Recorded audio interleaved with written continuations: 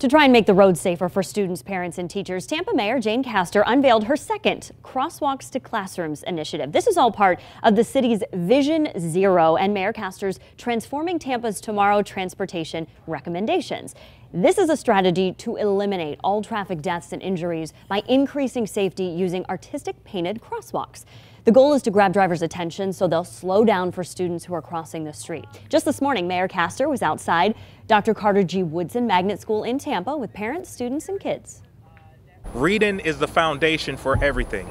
Language is the GPS or the operating system of the brain. And the more we could give our kids access and exposure to literature, to works that are important, we will see the phenomenal results. You know, it's something that, again, brings the kids' attention and focus to reading, but it also brings the drivers' attention and focus to the young kids that are crossing the street.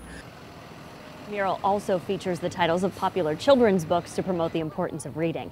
This is the second of dozens of enhanced crosswalks that are going to be painted near schools all across the city. The first one is outside of Rampello Magnet School in downtown Tampa.